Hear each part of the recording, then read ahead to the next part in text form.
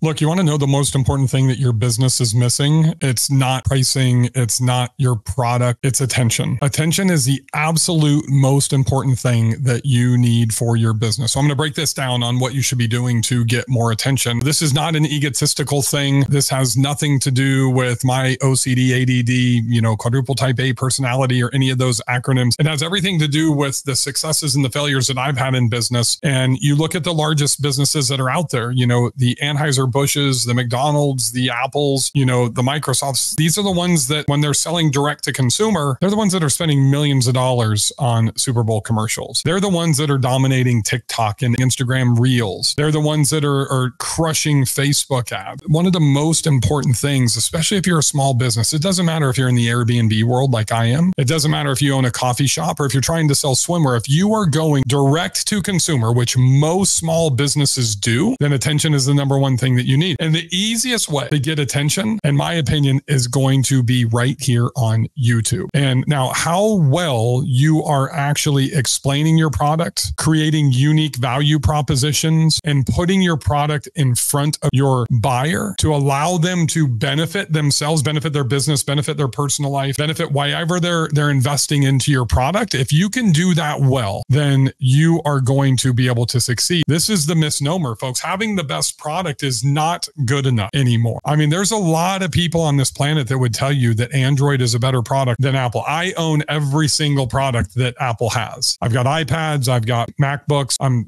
literally recording this for you on my iMac. I've got a Mac Mini. I've got everything that Apple has. And I love Apple because it's simple, but Apple got my attention early. And this is one of the huge components that I want you guys to understand is you have to get early in the buying cycle for your buyer and grasp their attention. And then you have to be really good at marketing, at the communication with them, at building rapport, hoping that they're going to buy from you. It doesn't work. What they want is how you're going to manifest them through the buyer's journey. If you can nail this, you can actually have a subpar product and compete with products and services that are better than yours. Airbnbs, coffee shop, HVAC company. Look, if you have a Christmas light hanging business, you should literally be grabbing attention of people right now as we move into September, where everybody else is going to wait till after Halloween and then they're going to start selling their services in November. And it's too fucking late by that point. The point is if you are starting a new business, you should go to a wealthy neighborhood, find a cool looking house and say, you know what? Hey, Bob, my name's Bill. I just started a Christmas light hanging business and I would love to do your house for free. And they're like, well, why would you do that? Because you have a really cool house and I am the absolute best fucking Christmas light hanger in the entire city. And I need your house with my Christmas lights to look fucking amazing. So I have some marketing material. Well, what are you going to do to market that? Well, I'm going to shoot some videos. I'm going to do some stories on Instagram. I'm going to create some reels. I'm going to put it on TikTok. And then I'm going to run some Facebook ads with this to target everybody in your neighborhood and the 2-mile radius around here using your house as the best Christmas light house in ABC City. So that way I can acquire more customers. And here's what I'll tell you. If I can get 20 customers out of this, because my average price is about $3,500 for a year for a house of your size, then I will do your house for free again next year. And then if you let me come and update next year, I'll come and I'll do it again. So if you are a co-host in the short-term rental space, you need to build a case study. You need to be able to grab attention, and you're not going to be able to do that just talking to people, right? When I launched Build Short-Term Rental Wealth, I started with a case study of my very first beach property of how I paid $629,000 for it. There was a property manager that was doing about $44,000 a year in revenue. I took it over, and in 9 months, I did $98,000, more than doubling what they were doing. Then I did like 112 the following year. And that was this case study for me to use to grab attention for people to trust me in what I'm doing in the short-term rental space. It's the same thing when I started Bell Aqua Bikinis when I was 21 years old playing professional golf. Get this, for you youngsters that are out there, all you millennials and Gen Zers, I was drop shipping in 1993 on AOL chat rooms, probably before a lot of you were even born, using AOL chat rooms, Netscape, long before you guys were here. And if any of you have ever fired up, a Shopify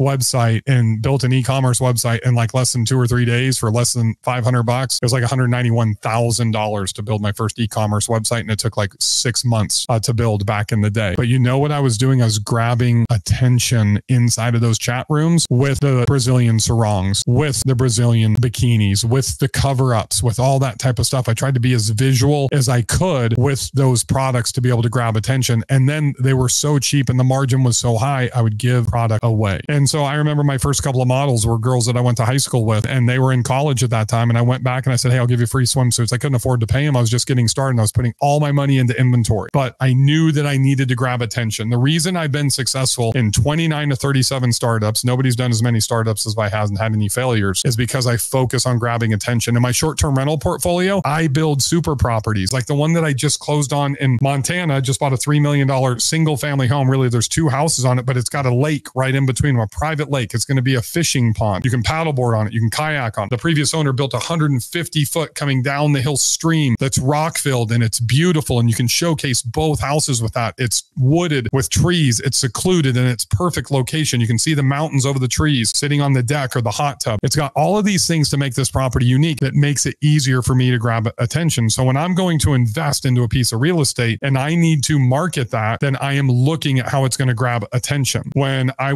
flew up to Vermont to look at this boutique hotel for the first time, I literally was looking at how sexy it is or how sexy we could make it. So it will be the prom queen. It will be the Kardashians. So when I market it, it will grab attention. I'm looking for things to scroll stop.